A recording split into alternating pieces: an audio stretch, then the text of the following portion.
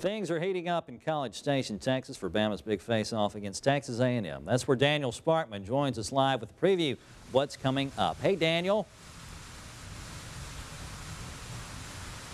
Hey, Danny, it's good to be with you here on this Friday. Listen, coming up tonight at 6, I'm going to introduce you to a couple of guys from Tallapoosa, Georgia, who drove 800 miles yesterday just to be here for this Texas A&M Alabama game. Why else? Because they want to see Bama get revenge. But we'll hear from them coming up at 6 and much more coming up during sports and tonight at 10. Lots of coverage still to come, including tomorrow Crimson Tide kickoff. And we'll have a complete wrap during the news at 10 and Sports Saturday, all coming up tomorrow. But until then, back to you, Danny.